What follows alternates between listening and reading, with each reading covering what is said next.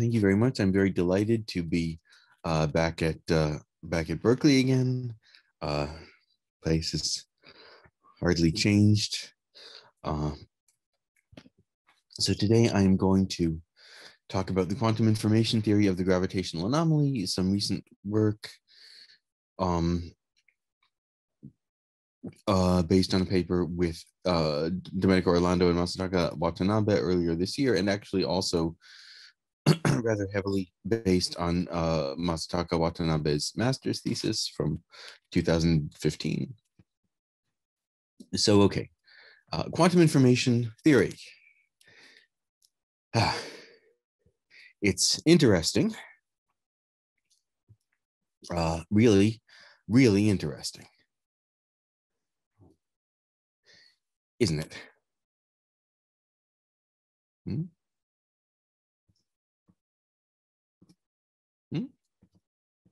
Well, I mean, come on, it just is, right?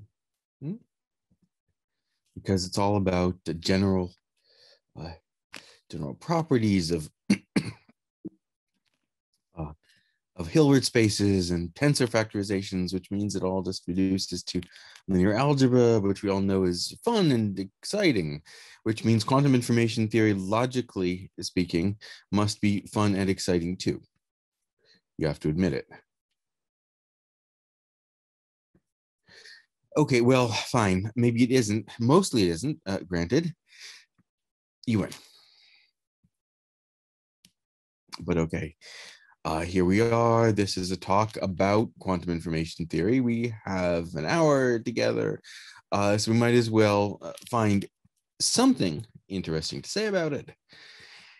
And what could be more interesting than something counterintuitive about entanglement? Something iconoclastic. Something shocking that will scandalize and horrify you. Well, how about this? Entanglement doesn't exist. It is not a thing. It is, to choose the politest possible word,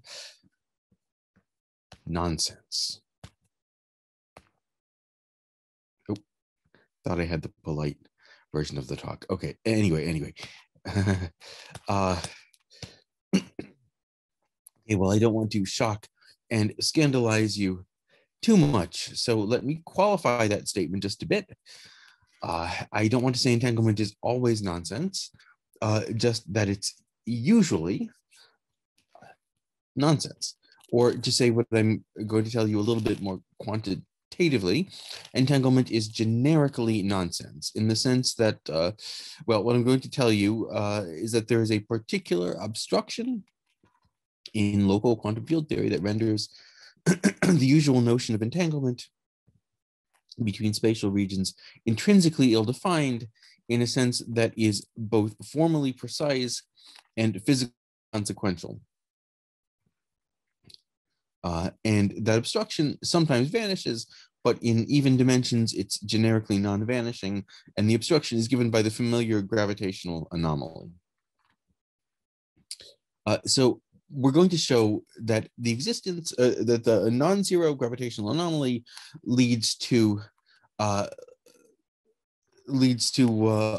no definition, no consistent definition of entanglement in local quantum field theory. And I want to emphasize that when I say there's no definition of entanglement in the theory, I don't mean that entanglement between regions vanishes or something. I mean that the mathematical concept of entanglement between regions of space is intrinsically ill-defined in theories with certain gravitational anomalies. And so I'm going to focus on 2 dimensions. It's by far the simplest case to understand directly. Similar statements can be derived for higher, even dimensions, but in fact, the way to derive them, or the easiest way to derive them, is by relating to 2 dimensions by descent and dimensional reduction. So really, the 2-dimensional story is the important part of the story. So I also want to emphasize that nobody's questioning the basic concepts of linear algebra here. Of course, in any separable Hilbert space, you can always write a basis and tensor factorize the basis into factors. I'm only telling you that those tensor factors can't be thought of as representing Hilbert spaces living in complementary regions of a spatial slice. So that is, if the spatial slice is uh, the union of regions A and B, then we do not have a tensor factorization of the full Hilbert space of the form Hilbert space on A, tensor Hilbert space on B. So, and by the way, many of you probably, let me get to that. Okay. So I want to emphasize that the obstruction to entanglement I'm discussing here is not related to the obstruction to factorization occurring in gauge theories, having to do with the fact that matter lives on vertices and gauge fields live on links and so on. That's a short distance obstruction to tensor factorization, having to do with short distance physics near the entangling surface. So the obstruction I'm going to talk about today is really a long distance obstruction visible in the infrared, and it has nothing to do with UV divergences near the entangling surface, which that's sort of a well studied subject. Still a lot of interesting things about it, but it's really a separate issue from what's going on.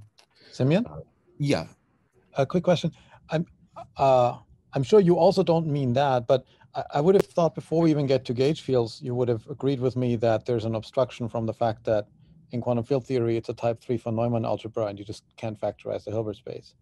That's right. Yeah. So it and I that's the thing I was about to say, and then I thought, well, okay, well, I'll defer that. But yeah, no, it's really a separate issue from that. Those are both really short distance issues.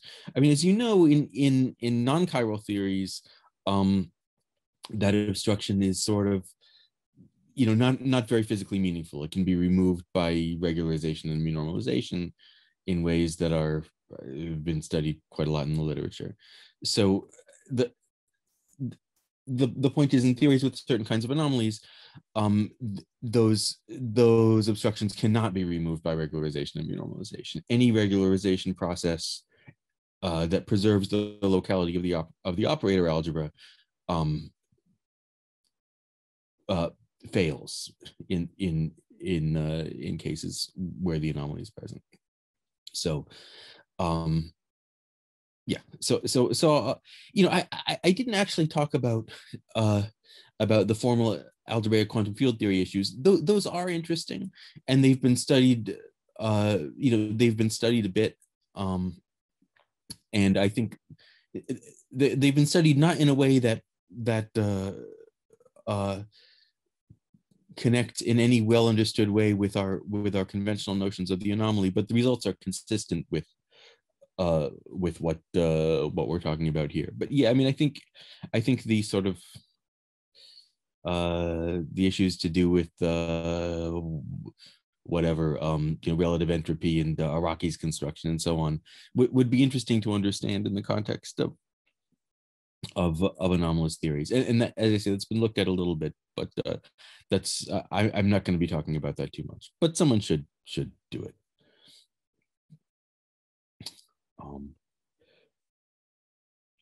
Yeah. So anyway, when I say that entanglement and tensor factorizations don't exist, I really mean in that sense. So I'm going to show you that the existence of the anomaly implies of a non-zero anomaly implies non-factorization, or the logically equivalent contrapositive existence of a tensor factorization, modulo UV issues and so on, it implies the vanishing of the anomaly. So it's this latter form that's related to more familiar concepts and is easier to prove. So now you've all been remarkably restrained up to this point. Actually, not Raphael, but that's fine.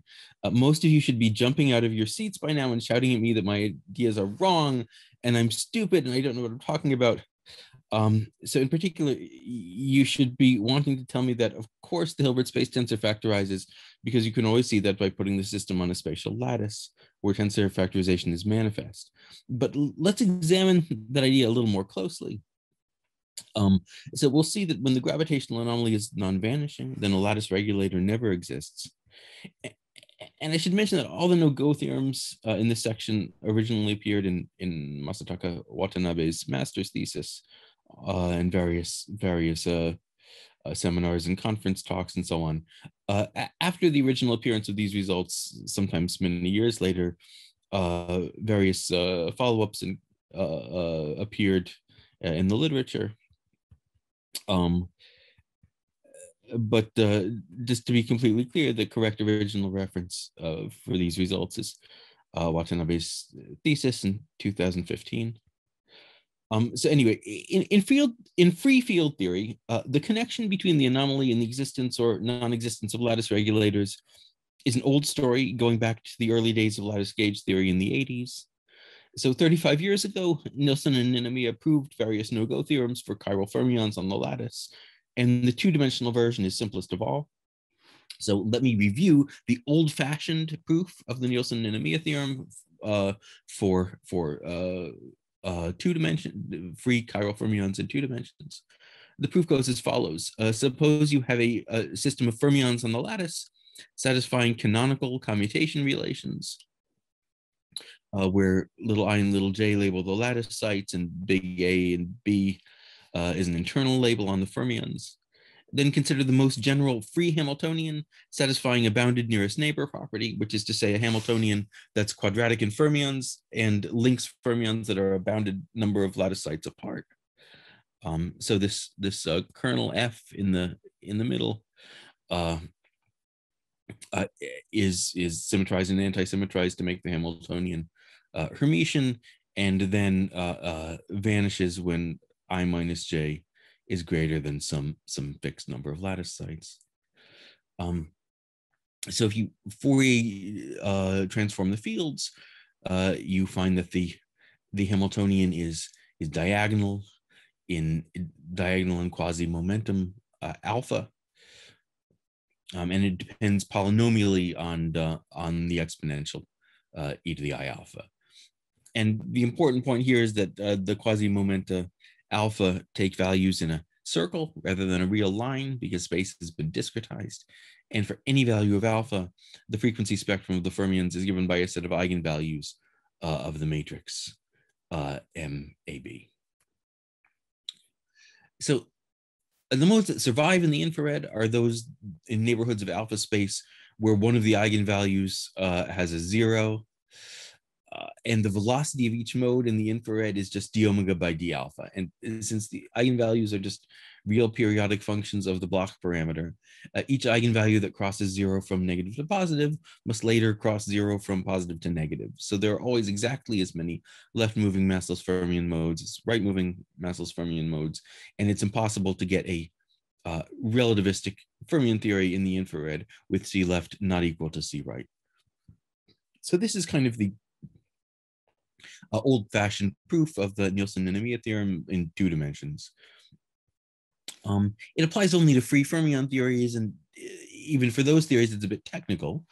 So in particular, you have to Fourier transform, and once you go to Fourier space, it sort of lose any nice clear picture in real space. So let me give you a new proof of a vastly generalized version of the theorem with a different character, using the arena of real space and applying to all interacting theories as well as free theories.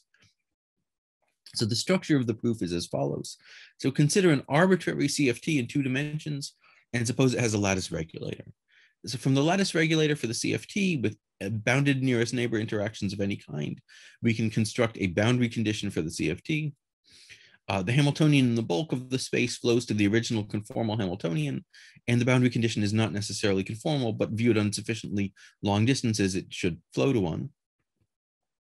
Then the conformal boundary condition you obtain is unitary and energy conserving by construction, but it's easy to show that conformal field theories can only admit such consistent boundary conditions when they have equal left and right moving central charges. So it follows that the only conformal field theories with lattice regulators are those with vanishing gravitational anomaly. C left equals C right. So for a free massless fermion theory, of course, the central charges are just 1/2 number of left and right moving fermions. So this proof implies the usual Nielsen-Nimia theorem in 2 dimensions as an immediate consequence. But this proof is kind of more general, and I think it's more interesting because it applies to any interacting conformal field theory in 2 dimensions. So schematically, you can write existence of a lattice regulator implies the existence of a boundary condition implies C left equals C right. Now, so let me just flesh out the individual steps. That was kind of schematic.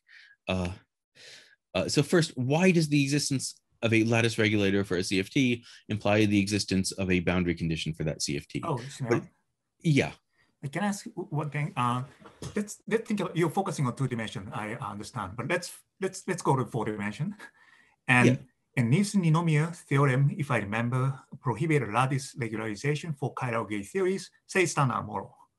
That's right. Yeah, no, which does not have a gravitational anomaly. So your result is not equivalent. There's no such thing as a pure gravitational anomaly in 4 dimensions at all.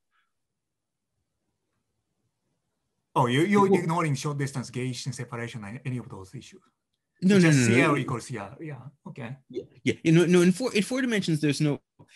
There are interesting implications involving global symmetries in 4 dimensions, but the proof is the proof is different dimension by dimension because the result is different dimension by dimension because the types of anomalies that exist are different dimension by dimension. So the discussion isn't really sort of uniform dimension by dimension. I can discuss what are the implications in other dimensions towards the end. I have like a slide or half a slide about it, but we can discuss it more. But I think it's all the results about other dimensions are most easily understood by dimensional reduction and descent.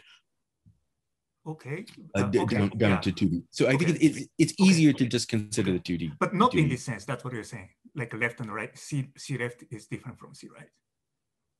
Well, there's no C left and C right in 4 dimensions. Yeah. So not in this sense you're talking about. In that case, you have to analyze a dimensional reduction, but not dimensional reduction and reduce to the argument you're doing right now. It's not. This is all about 2 dimensions. Let's talk about 4 dimensions towards the end, because there are quite interesting implications, including for quantum information and holography and so on. But yeah, let's defer that. Then it's fine. Everything's clear. Yes. So anyway, so the construction in 2 dimensions is very simple. Of a boundary condition starting from a lattice regulator. It's just what we call free boundary conditions. So start with a lattice Hamiltonian and just delete all degrees of freedom at negative lattice sites, and that's it.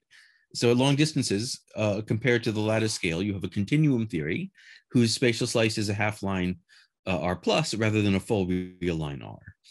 And so we've assumed that the lattice regulator had the bounded nearest neighbor property. So the lattice Hamiltonian is unaffected by the deletions after some fixed number of lattice spacings to the right of the boundary. So it follows that the bulk Hamiltonian density flows at long distance to the same bulk Hamiltonian density as the CFT on the full real line, and only the boundary Hamiltonian is unknown. Now, second, why does this necessarily give a conformal boundary condition? So that's a subtler question, and there is an assumption that goes into it, a technical assumption which I think is not generally proved yet in quantum field theory.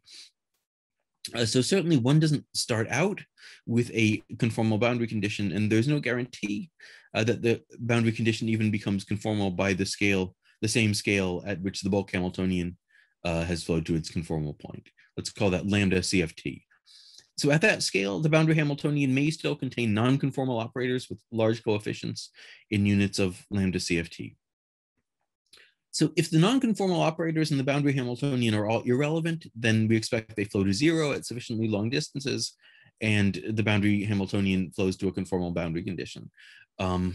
If, on the other hand, there are relevant operators in the boundary Hamiltonian, we expect that they give large frequencies to some boundary degrees of freedom, which can then be integrated out, leaving us with a boundary condition with fewer degrees of freedom. So eventually one expects the process terminates when we reach a fixed point, or at latest when there are no boundary degrees of freedom left, and we should get to a conformal boundary condition.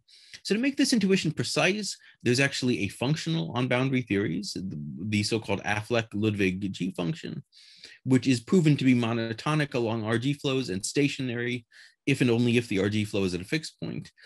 So it's essentially analogous to the Zemlodchikov C function, with the exception that the G functional is not known to be bounded below, or not proven to be bounded below, in contrast with the C function, which definitely is bounded below. And the G functional, if it is bounded below, assuming it is, it's sort of not, the bound is not uniform among bulk conformal field theories. So the bound clearly depends on the bulk conformal field theory that the boundary is a boundary of. But there are also no known counterexamples to its boundedness below in nice unitary CFT, and it's strongly believed, I think, to be true by conformal field theorists who have studied this question.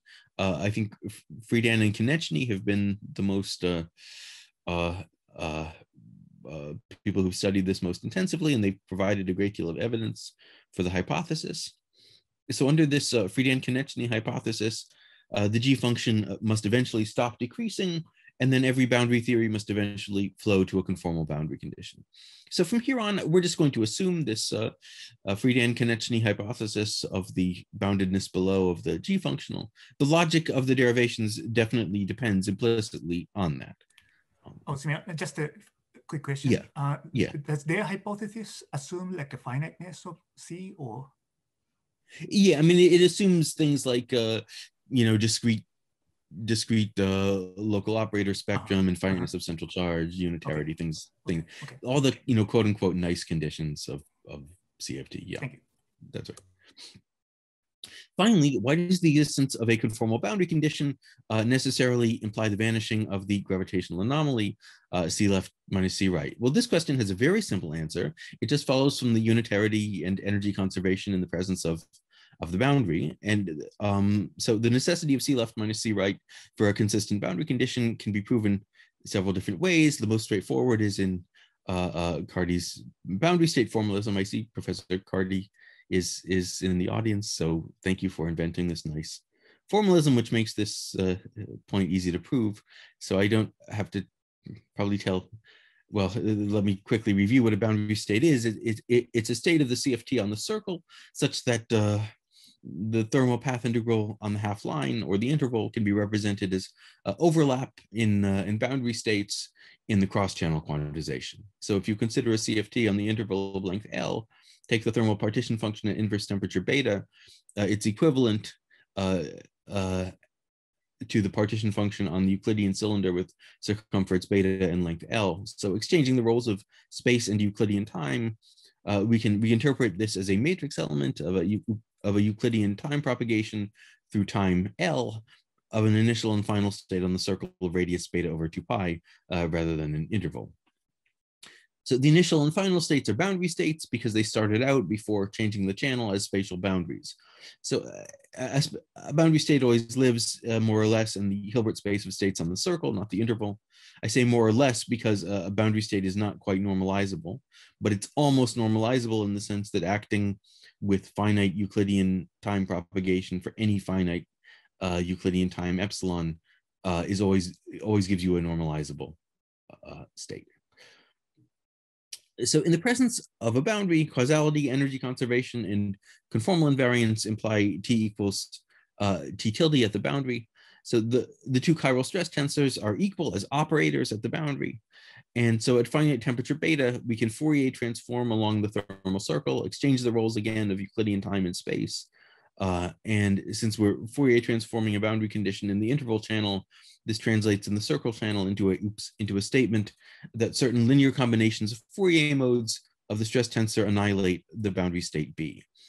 So the form of the equation is L sub n minus L tilde sub n acting on the boundary state annihilates it for all integers n.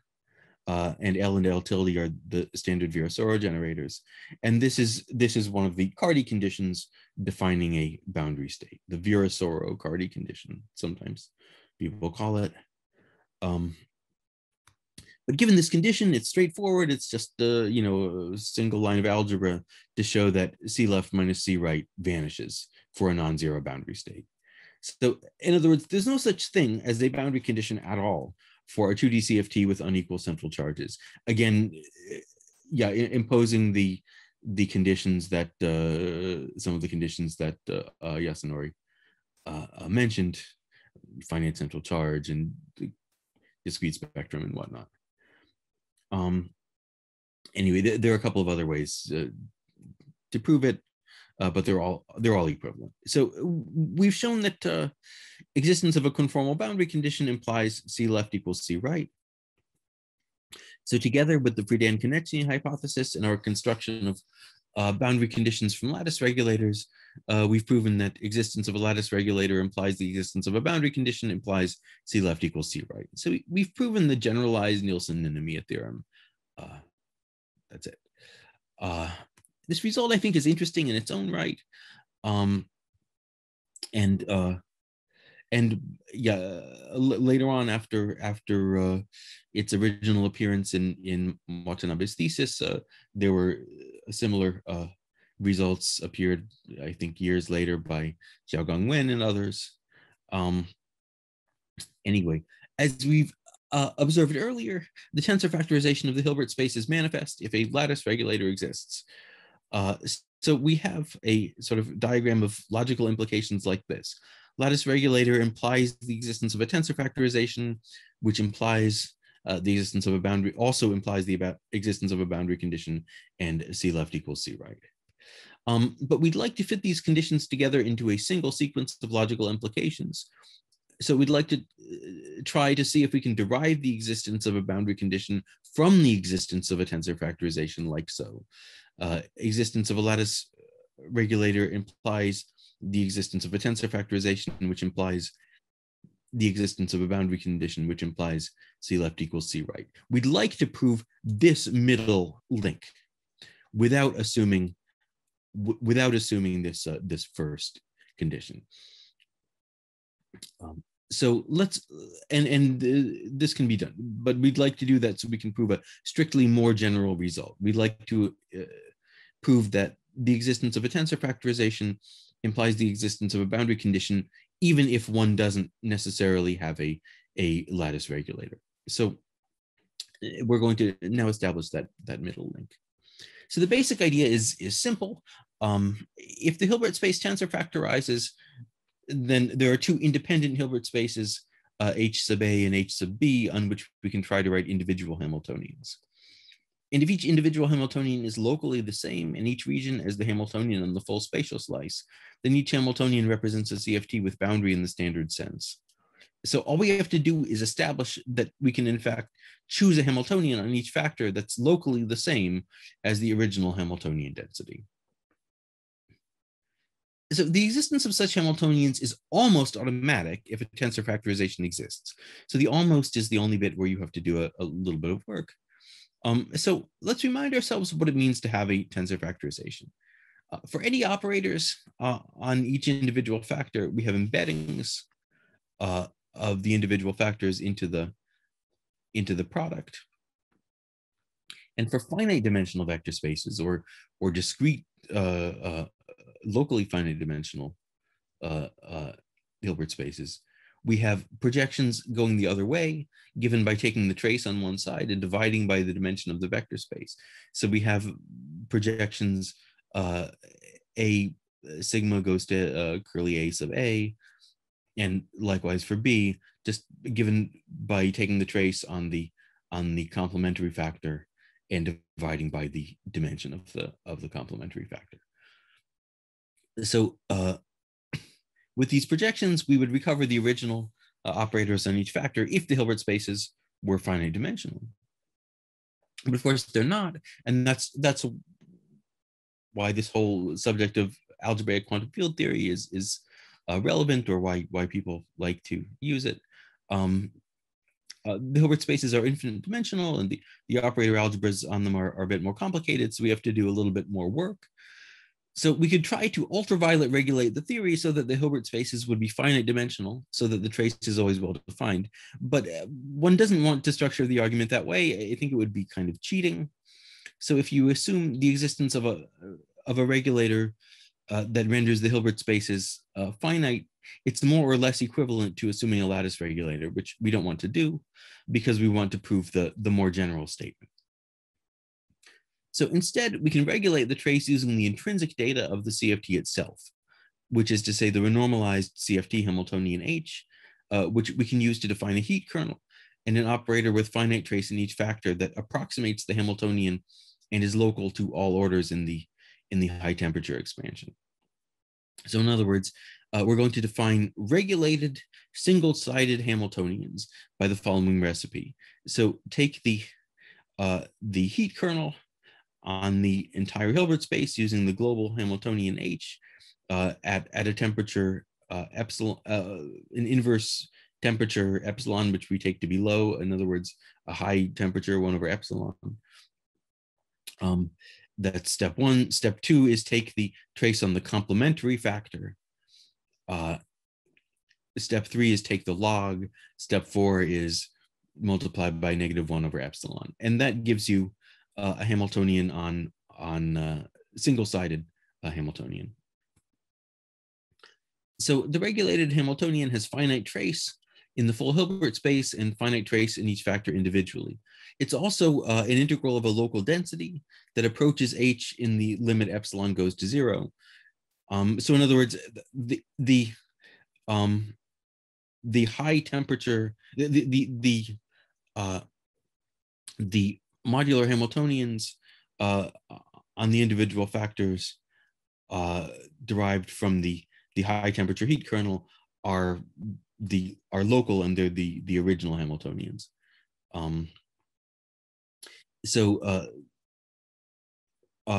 They commute with local operators at a point up to other local operators at the same point, up to corrections that vanish exponentially in the limit epsilon goes to 0.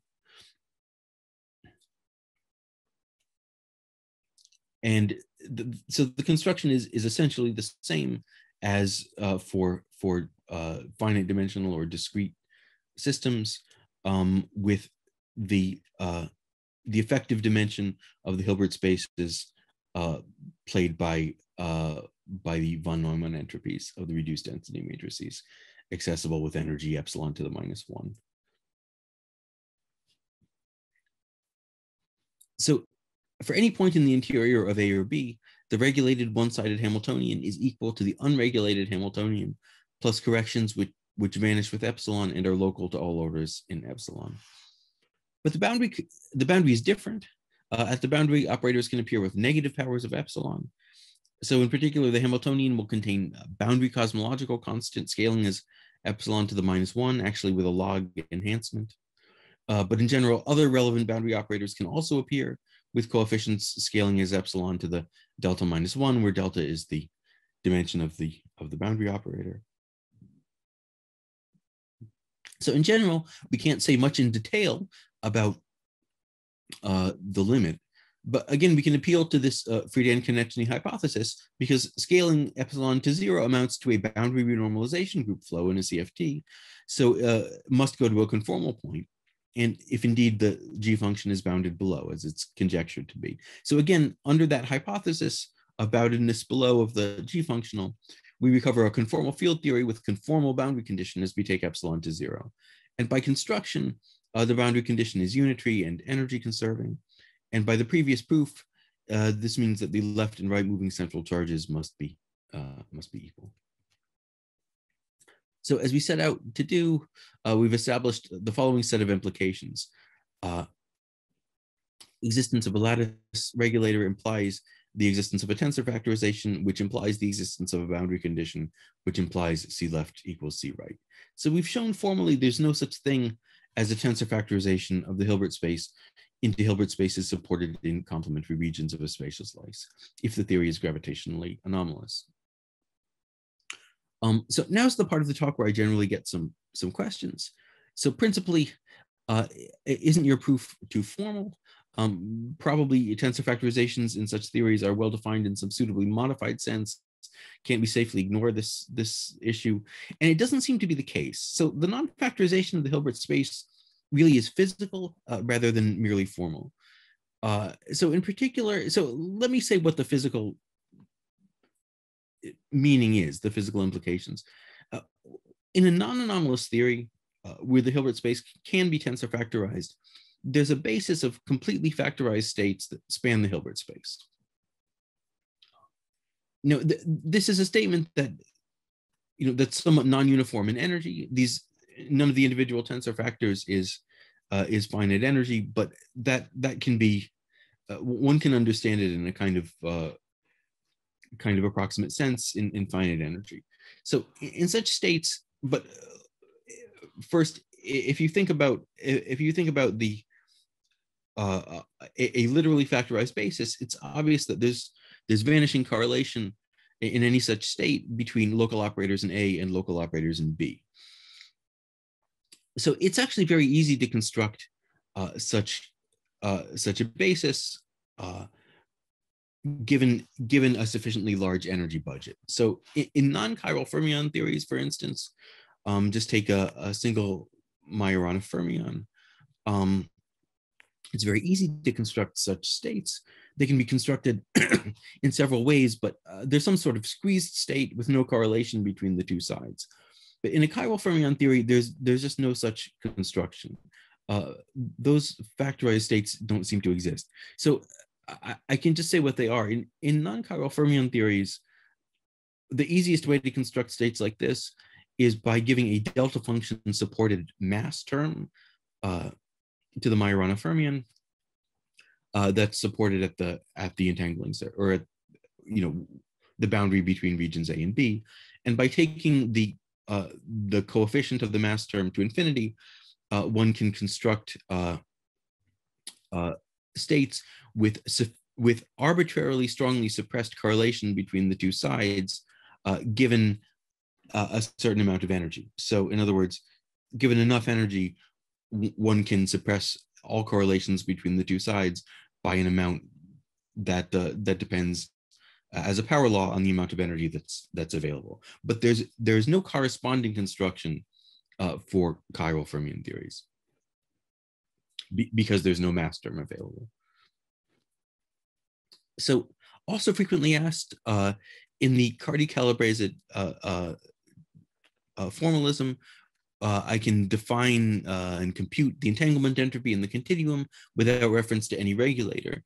And this formalism is almost equally good in gravitationally anomalous theories. Doesn't that falsify the no-go theorem? So surprisingly, no. So the Cardy-Calabrese formalism is not quite universal due to the way the UV regulator enters through the definition, through the overall normalization of the twist operators.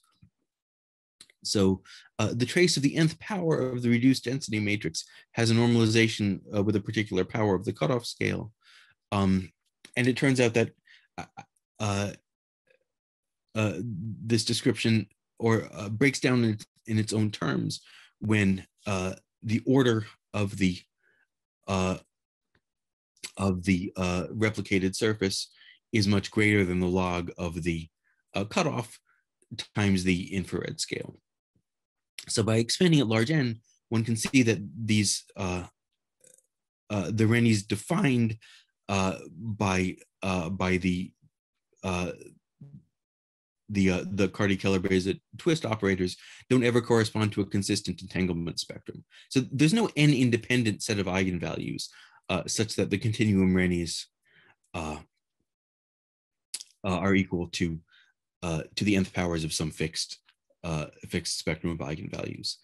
So the continuum Rennies approximate the spectrum of a density operator, but they don't fully define one. So the origin of this observation is by a paper by Carty and Calabrese themselves from 2010,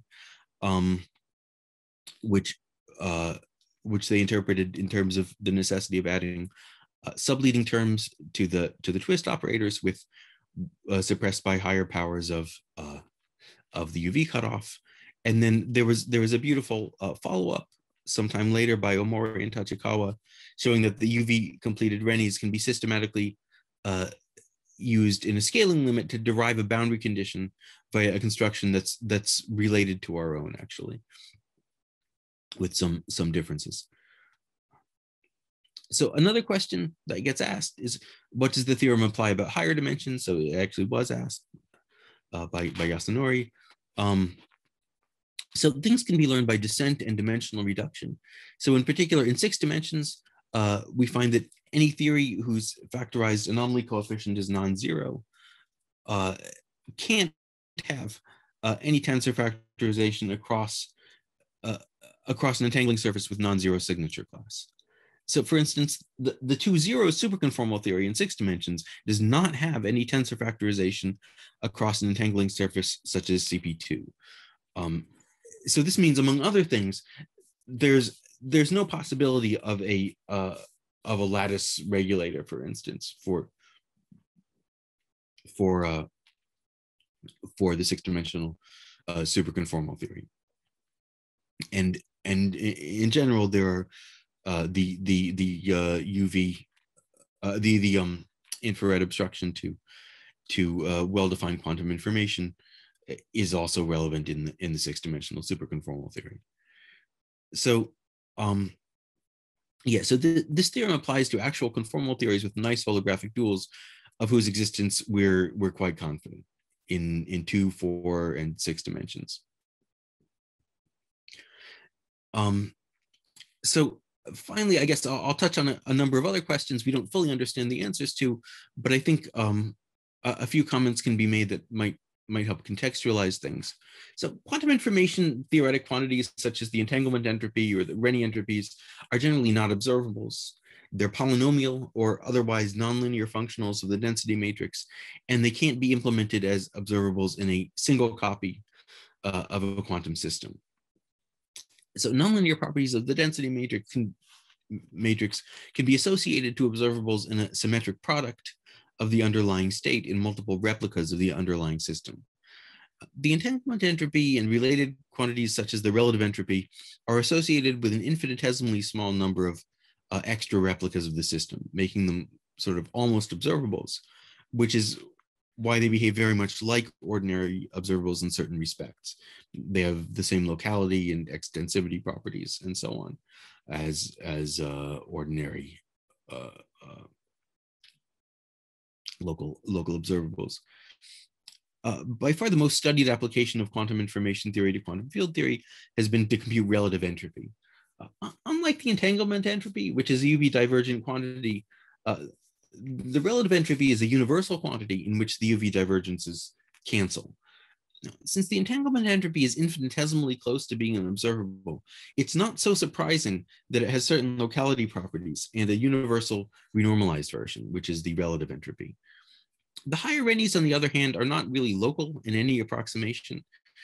They don't have any definition with the same finiteness, locality, and universality properties, and no canonical renormalized versions of themselves as the entanglement entropy has.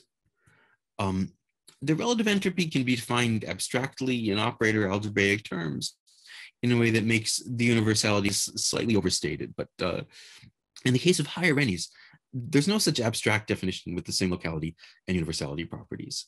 There can't be such a thing. The spectrum of the modular flow has been shown in explicit examples to be non-universal even after renormalization. A consequence of the lack of an abstract and UV insensitive renormalized version of the higher Rennies is that there's sometimes no local version at all, such as when the anomaly is non-zero. This was explored concretely in a paper in 2018, Arias, Cassini, Huerta, and Pantello. it's interesting that the 1 plus epsilon replica entropy does have a universal version, but the finite time modular flow, which is a superposition of infinite replica entropies, doesn't. And it would be interesting to know where the non-universality first manifests, whether it's at order epsilon squared near 1 replica, or whether it's only visible in the sort of large replica number limit. This question is particularly interesting for the question of quantum information theory and the black hole information paradox. The most primitive version of the black hole information puzzle, the version involving 1 plus epsilon replicas, has now been solved conclusively, and it can be understood strictly at the level of Euclidean quantum gravity without any consistency conditions from a UV complete quantum gravity theory at all. If the broader quantum black hole information problem could be solved similarly, it would mean that string theory and UV complete quantum gravity more generally would be irrelevant to the black hole information puzzle. But of course, nobody really believes this, or maybe some people do, but not, I don't think most people. Most people believe that UV consistency conditions must be relevant for a full solution to the black hole information problem. So the non-universality and consistency conditions on any dual description must enter the problem somewhere between 1 plus epsilon replicas and infinity replicas. It would be good to know where. The anomaly has generally been the simplest and most robust non-trivial consistency condition in quantum field theory. And perhaps it'll play a role in uncovering at what level of refinement and for which quantum information theoretic quantities the consistency conditions of quantum gravity may become relevant for the black hole information problem. And then here are some things I didn't get a chance to talk about, which I will in questions if there's time. So in conclusion, we've examined the self-consistency of the concept of entanglement in continuum field theory. In the gravitationally anomalous case in 2 dimensions, we've seen that the concept is simply ill-defined because the Hilbert space doesn't factorize so as to respect locality. As a byproduct, we've proved a generalized version of the Nielsen-Ninomiya theorem, establishing a no-go principle for lattice regulators for all gravitationally anomalous CFT. The obstruction to factorization can be thought of as a quantum information theoretic refinement of the Nielsen-Ninomiya theorem, establishing a no-go theorem for tensor factorizations. Boundary conditions play an important role. We've needed to assume Friedan-Konecny's hypothesis. The obstruction to factorization is physical, not merely formal. States with vanishing correlations between regions appear not to exist at all in chiral fermion theories, and so forth. Thank you. Thank you, Simeon.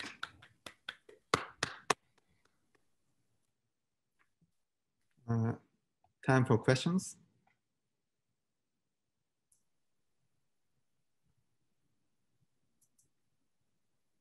Yeah, I had a question about your very strong assumption that that any half space is going to flow to a conformal boundary condition. I think that there are probably exceptions where you have a conformal field theory in the half space, but you have a finite correlation length at the boundary, a kind of a mass gap at the boundary. A theory with a mass gap, can't have a vanishing gravitational anomaly at all, though. Yeah, that's true. I was just questioning your statement that you would always flow to a conformal boundary condition. I guess in that, by conformal, I don't mean conformal and non-trivial. So I'm including trivial boundary conditions in what I would call conformal. So I guess in the sort of theory you're describing, the bulk would be gapped. No, the bulk would not be gapped. Oh, sorry. I'm sorry. The bulk would not be gapped, but the boundary would. I understand. Sorry. I know of examples like that. So what happens to the flow in those examples? It's a good question. I think they're probably counter examples to the Friedan connection theorem, but I'm not sure. That's interesting. Okay, I would like to learn more about that. Okay, well, maybe if you email me, I'd be happy to talk about it a bit more. Okay, I will. Thank you.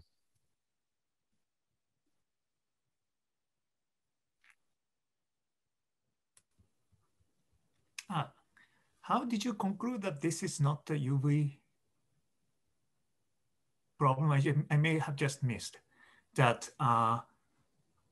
For example, you can consider some theory where a C left is not the same as C right. And then you can consider some other theory, also C left is not the same as C right, of course. And then you can add the two theories in the Hamiltonian, and then certainly should be fine.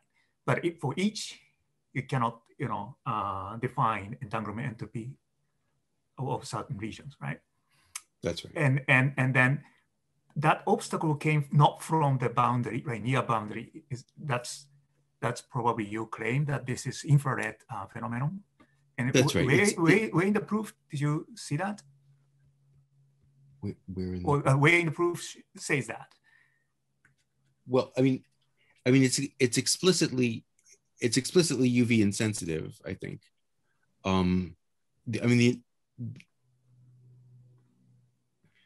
So let's see. What's the right thing to say? I mean, you're talking about two different things. One is putting together. One is adding a spectator theory to cancel the anomaly, and the other, I mean, that by itself is also a UV insensitive operation.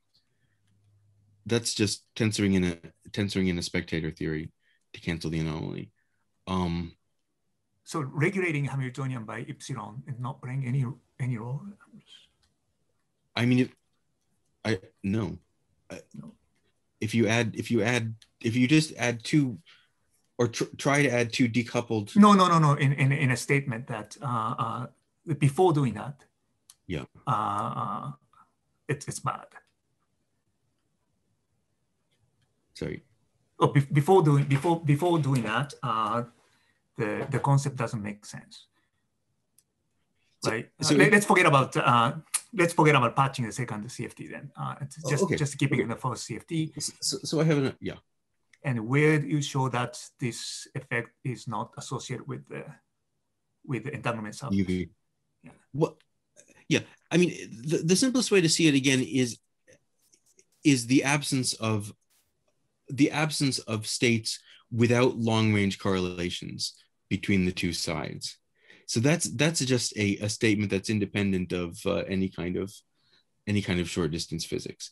So the statement is that if you have a theory, let's say a chiral fermion theory, excuse me, then you can't find even one state with vanishing correlations between operators on side A and operators on side B, arbitrarily far away from the tangling surface. Yeah, so it's really not a UV thing. Ah, okay. Great.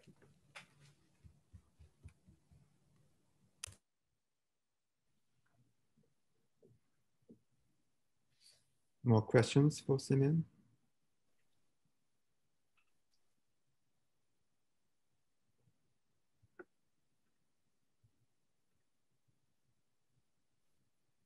If not, let us thank Simeon again.